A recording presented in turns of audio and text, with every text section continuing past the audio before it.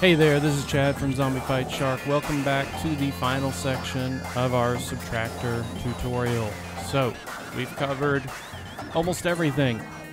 We have covered oscillators, filters, filter envelopes, amp envelopes, mod envelopes, LFOs, velocity, and now in this final section we're going to talk about the external mod and these few buttons here, and then one of my favorites, one of the nearest and dearest pieces of this little beast, the mod wheel. What do we got here? I've adjusted a bunch of things here, so it doesn't sound like anything crazy. You know, we got some filter going on. More importantly than what I've adjusted about the patch is I have changed all of these little knobs here. I've played with all of these knobs. The filter, obviously I've done a couple things there, but I've also changed this LFO so that when I move this mod knob, it's going to affect certain things. So before we get into that's the fun part though. First, let's talk about this external modification select. I don't have anything that I can use this with. I hate to say, so what does it do? If you have something that has aftertouch, or you have something that has an expression envelope or something, a knob, then if you or you have a breath controller, which is I think pretty rare, then that's where this comes in. And using those things with Subtractor, I'm sure this opens up a whole new can of worms that I just haven't got to explore because I don't have anything that has this.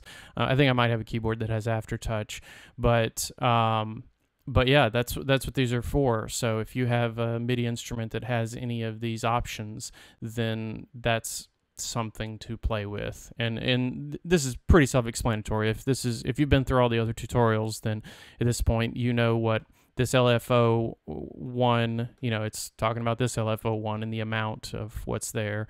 The amp, it basically is doing the same thing that your velocity would do, only you're controlling it with a different method. You're controlling it with aftertouch, you're controlling it with an expression wheel or pedal or whatever you got, and then or a breath controller. So, and then same thing with FM, frequency modulation. So that's as much as I can go into that, and maybe somebody who has one of those controllers or something that has all these things, maybe they can do a tutorial and send me an email, and I'll link to you so you can explain that stuff.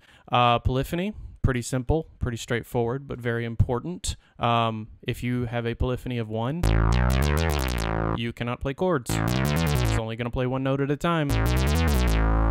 And portamento,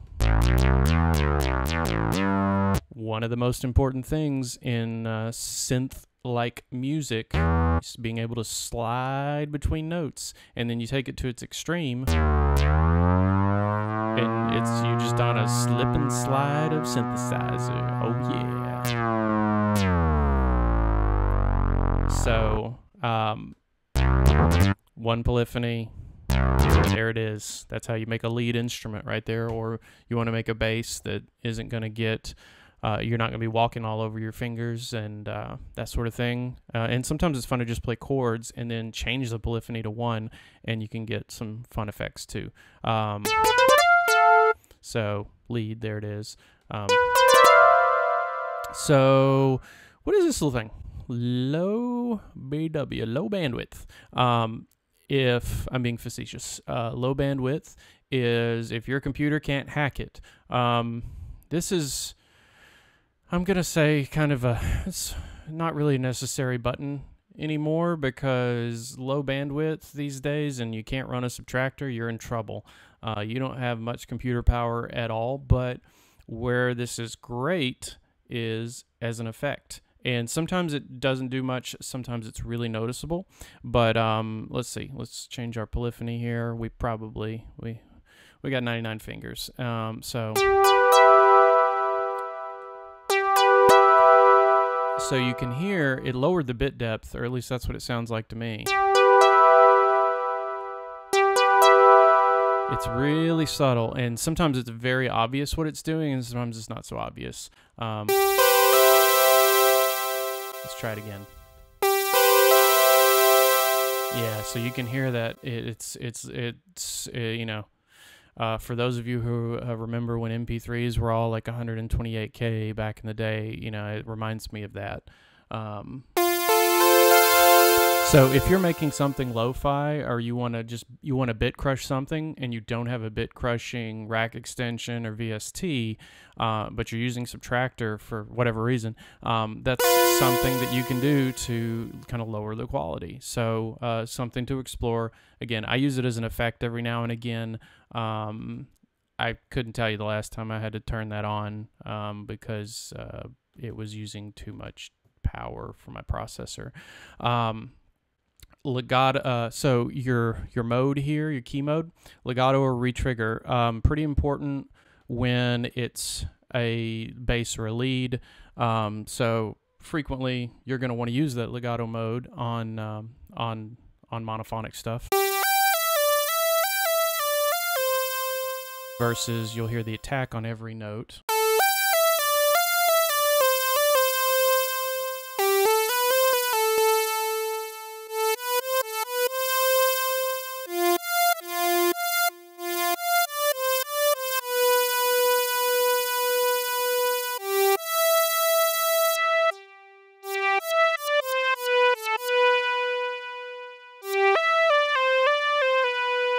There's the legato.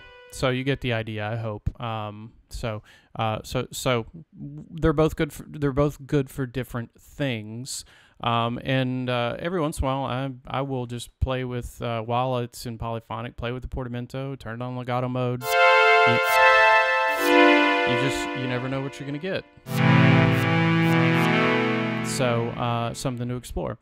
Okay, very last thing, we have saved the best for last. The pitch bend mod. Pitch bend, been around since the 80s. I'm sure you know what it is. It bends the note.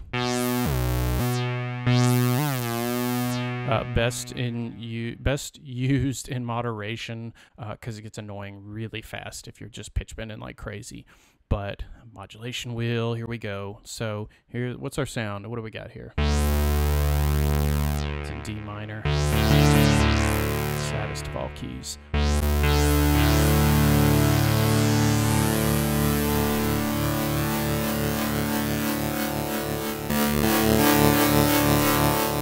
Totally change the character of what we're doing.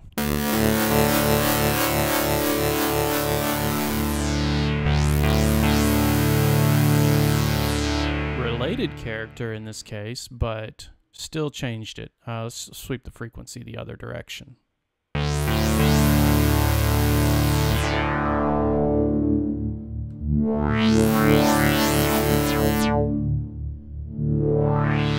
So what's going on? Let's talk about it. Filter frequency. So this filter frequency over here, this filter frequency plus this filter envelope plus that amount, all of those things play into how this will be affected. And easiest thing to do is when you reset the entire patch and play with it with nothing there, and you'll see like, oh, it doesn't do much of anything. It's just a dead knob. So sweeping the frequency up when we're going up with the mod wheel versus sweeping the frequency down. So there you go. Filter resonance. So same thing, resonance, sweeping the resonance up or down, as it were. So this is probably going to distort.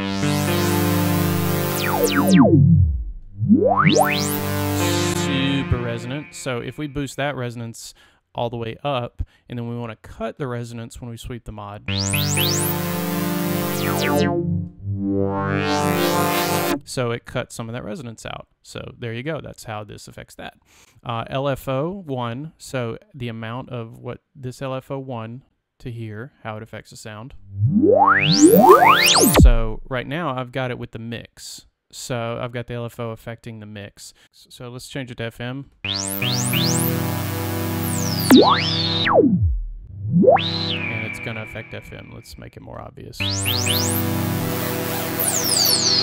can hear that So there you can hear the LFO affecting the FM. You adjust the amount, it's affecting this. So you can see how it all kind of starts linking together. Now, let's see, phase, same idea as before. This phase, let's get them out of phase just a little bit. And so get those two out of phase, and you're moving this. It's affecting how much this phase is in or out as you're moving the mod wheel.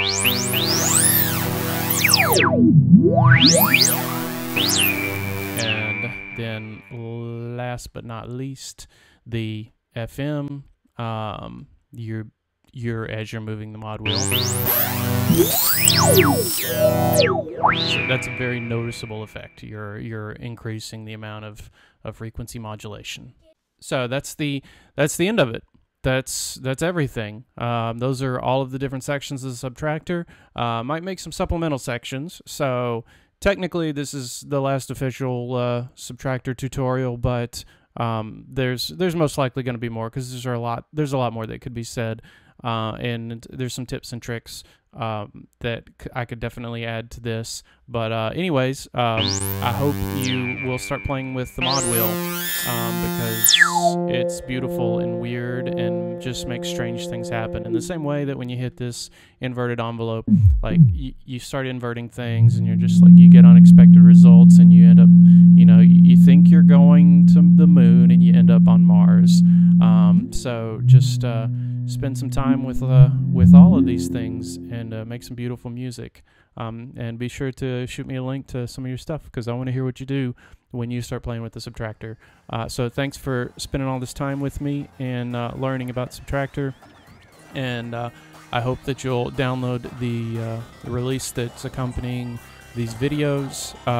It's called Less is More, and it's over 1,000 Subtractor patches. If you like it and you appreciate stuff like this, then you can throw me a couple of bones on the download, or dollars, however you do cash. Anyways, thanks for listening. It's been a blast, and see you next time. Cheers.